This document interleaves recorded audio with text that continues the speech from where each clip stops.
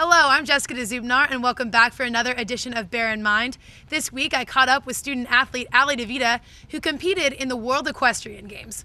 For those of you who don't know what WEG is, it's the equivalent of the Olympics for equestrian sports, and this year it was held in the United States for the first time ever.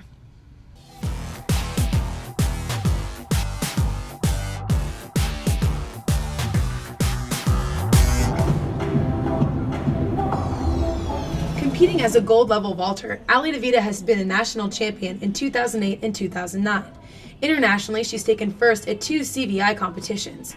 In the World Equestrian Games, she took second in the freestyle, placing her 7th in the world. Vaulting is most easily described as the art of gymnastics and dance in harmony with a moving horse. I got involved in vaulting because I was always the kid growing up who was doing cartwheels and handstands on every surface imaginable, walking down the street, and I was always really into horses. So I went to a horse camp and I saw the vaulters and they were doing cartwheels and handstands on their horses, and I was like, yes, that's what I need to be doing.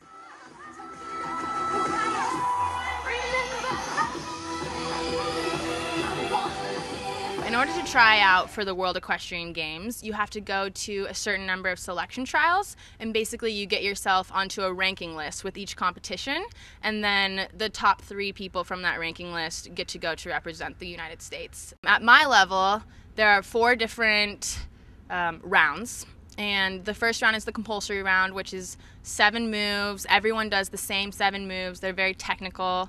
Then you perform your freestyle, which is a 1-minute routine to music.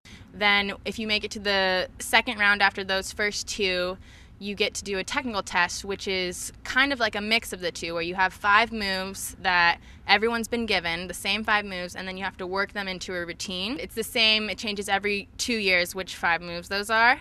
So you kind of get to put together a good routine and set it to music. A lot of people say that my signature move is the splits, just because it's a move that I've been doing for a while and it's pretty easy for me. I just do the splits and then put my hands, I just let go. One of my other favorite moves is a back extension, where I'm lying on my back and then I shoot my legs over my head and go into a handstand. So.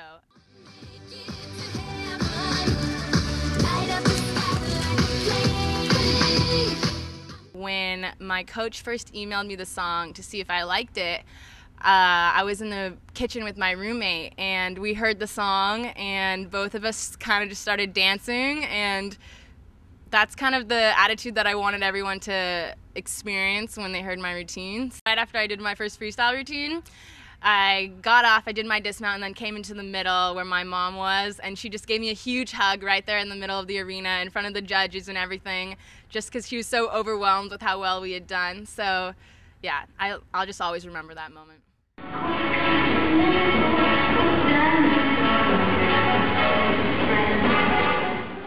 I'd say that the hardest part about being a United States vaulter is that a lot of the international competitions are held in Europe, which means that we have to borrow horses. And since the horse obviously is such a huge part of the competition, they receive their own score. Sometimes it can be frustrating, but at the same time, I've met so many people through that process. It's amazing. It's amazing. Hopefully, next time someone asks you about horse vaulting, you'll be able to tell them what it is. Well, that looks like it's just about all the time we have for today. For Divita, I'm Jessica Zubnar. And bear in mind, just because you haven't heard of it, doesn't mean it's not a sport.